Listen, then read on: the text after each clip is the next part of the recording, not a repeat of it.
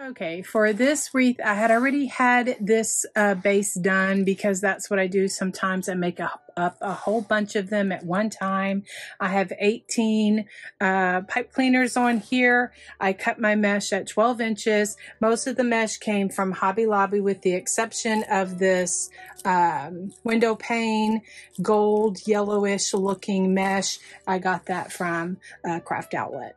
These are the ribbons that I'm going to use in this wreath. These right here, this big polka dot came from Craft Outlet, as well as this sunflower.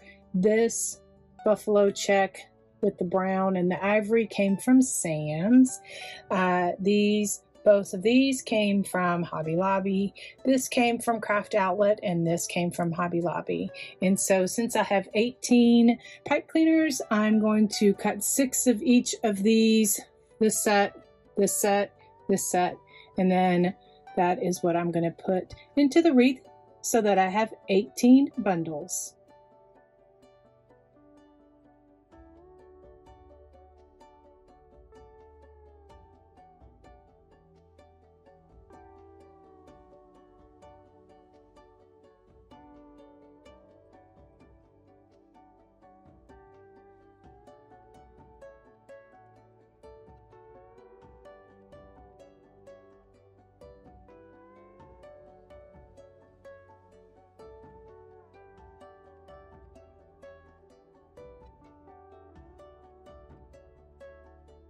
In one of the ribbon bundles, I'm going to put some of this raffia.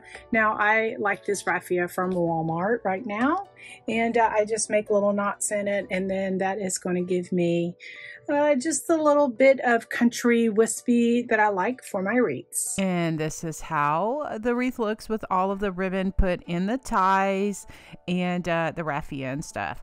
And so for the sign, I am using this sign that I picked up from Hobby Lobby. It says, "When life hands you lemons, squeeze them into your sweet tea." And being from Texas, I love my sweet tea. Anyway, so what I'm going to do is just, put that sign on there. And it's going to be perfect for this sweet rustic country wreath. And I really wasn't thinking, because this particular sign had these metal hangers on it. I could have just used the pipe cleaner, threaded it through it just to attach, but I already had those glued down. And so anyway, I just wanted to kind of share that along. If your sign has little holes in it, then you can just use that. Anyway, I will thread these pipe cleaners through the wreath. And then for accent, I'm going to add some of these sunflowers as well as some of these daisies. Now, both of these came from Michael's. And what I decided to do, I'm not going to use any of the greenery on either one. Just because, this is a more subtle, rustic wreath, and I don't want to add any of the greenery. I don't know. I'm going to see how it looks. But I'm just going to put a steel pick on the end of these. And what I like to do just for, my wreaths, and glue that in there just for extra stability and protection. Another thing I'm going to add are some of these faux lemons to my country style rustic wreath. Now, I picked these lemons up at Hobby Lobby, and they're 16 in this pack. There are 3 different sizes: the large, the medium, and the small ones. And I'm just going to add them. I'm going to add a skewer to them and then be able to stick them into my wreath. And this is how the wreath turned out once I got all of the beautiful sunflowers and the daisies.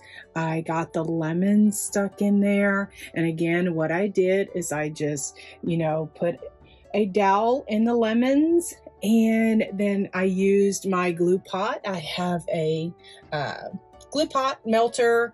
It's just a skillet that you can get at Walmart or something like that. It's a little small one. If it comes with a lid, throw the lid away because you don't need it, because it's going to be, it'll stick together. Anyway, so I just use Gorilla Glue sticks. That's my glue of choice. Anyway, and then just put everything together.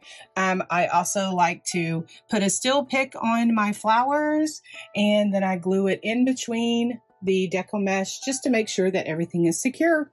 As I do with almost all of my wreaths, I add a hanger on the back of it in the middle using this grapevine wire. You can get it in different colors. I get mine from Hobby Lobby. Amazon has it as well as maybe Michael's. And then I like to cover the back of my wreaths with placemats.